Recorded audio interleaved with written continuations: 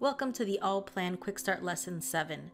In this lesson, we will learn how to generate 3D reinforcement in concrete members and specifically focus on area reinforcement.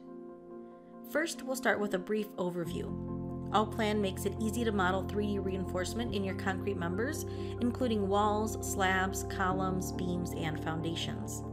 You can also reinforce a variety of shapes or structures ranging from underground tanks, water towers, tunnels, and more. Anything you can model can be reinforced in Allplan. Modeling of 3D reinforcement can be a powerful and competitive edge to your business. It helps to generate more accurate drawings with better visualization and representation to be shared downstream. This results in better coordination and less field issues. With very little additional upfront time, you can market these benefits to win more work and increase revenue with budget-saving modeling. In Allplan, the reinforcing of elements follows the basic philosophy of a 2D to 3D workflow. This helps to ease the learning curve and a successful implementation of the software. This means you'll work off 2D views and sections, and the 3D rebar is generated automatically. Allplan combines a CAD background with the benefits of BIM. This means the reinforcement has attributes that can be associative with labels and reports, making change management easy.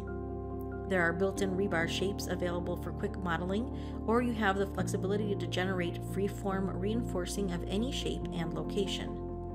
Allplan has a library of built-in parametric members with automated reinforcing. These Python parts are outside the scope of this training session.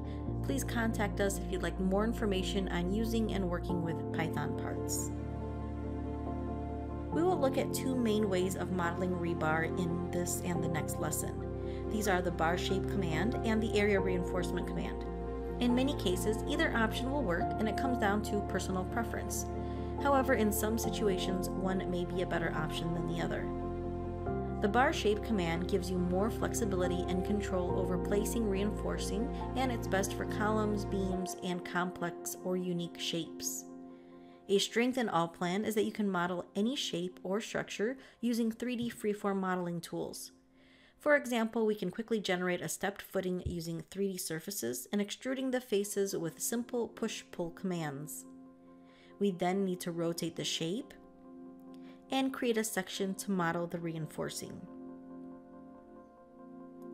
We will look at this in more detail in the next lesson, but for now you can see how quick and easy it is to click within the structure and generate reinforcing of any shape and layout.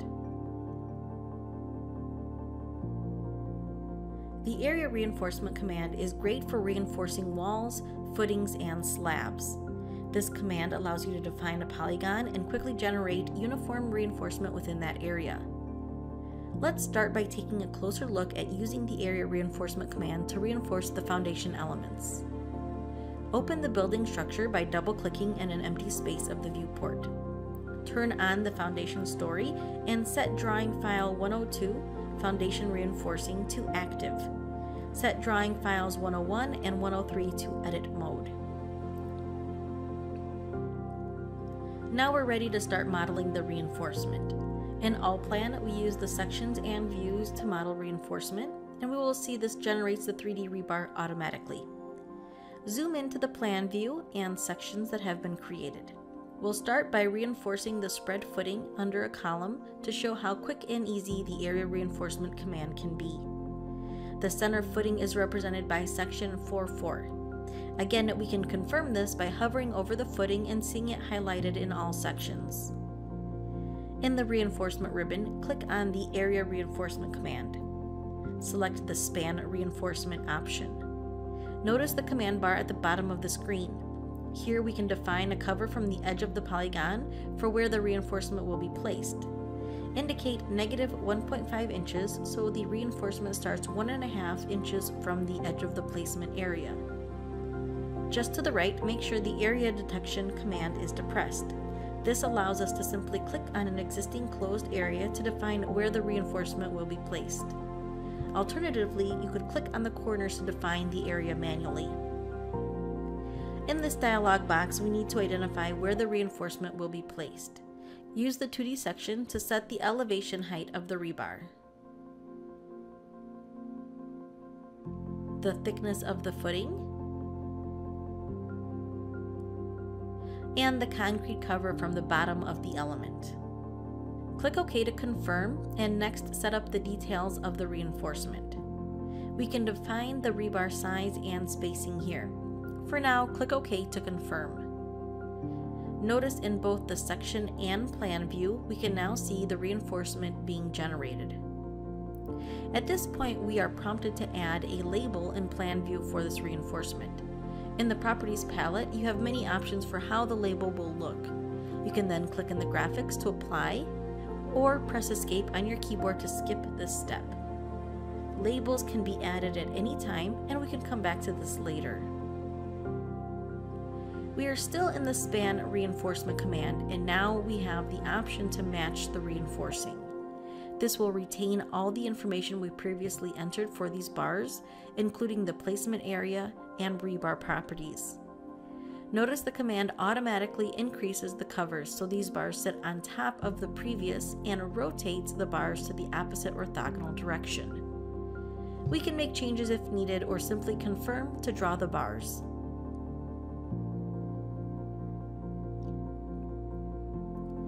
Simple CAD commands can be used to work with reinforcement. Now to generate the top bars in the footing, we can easily use the mirror command and copy the bars to the top. We can expand this concept to reinforce the strip footings under the foundation walls. Activate the area reinforcement command and click on Span Reinforcement. Again, we can define a cover from the placement polygon where the rebar will be placed. This time, we're going to manually define the area by snapping to the corners that form the strip footing under the east wall. Press Escape when done to complete the polygon. The rest of the steps are the same as we've seen for the footing.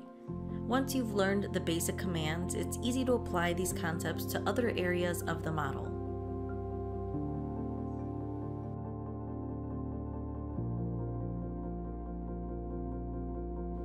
Once done, use the Match command to now generate the longitudinal bars in the strip footing. Here we can define more information like the maximum length of bars. The program will then automatically splice the bars and use the input overlap values to correctly lay out the reinforcing. Click OK once done and either add labels to the plan drawings or press Escape to exit. You can now review the reinforcing in the plan, section, or 3D views. We can use the area reinforcement for the curb on the strip footing. For this element, we need to use an elevation view of the wall. Make sure to remove all hidden lines so that the elevation view is only showing the outline of the wall itself. This allows us to quickly use the area detection command as opposed to snapping to the corners of the wall. The area span command does give you some flexibility in defining different parts of the polygon once it's been established. Here we can change the offset for each individual side. Click on the Offset command. Look to the command bar for the next steps. Click on the side of the polygon where you want to input a different offset. For the longitudinal bars in the wall, we may want to extend the bars into the strip footing with a hook at the end. We can define the offset here as +8 inches. You can see the placing polygon is now showing this newer depth. To add reinforcing in the wall, we need to rotate the way that we're working. Instead of using this section to define the elevation and thickness, we now use the plan view to define these locations. Set the cover as 4 inches to place the bars as a single layer near the middle of the wall. Again, we can set the different properties of the bars and spacings.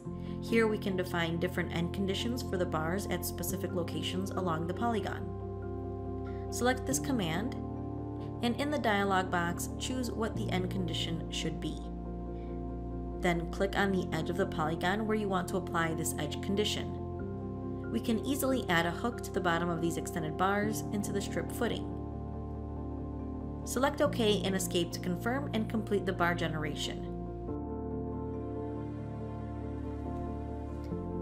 Once done, you can see the generated reinforcing, and you can see it here in the elevation view with the bars extending into the footing.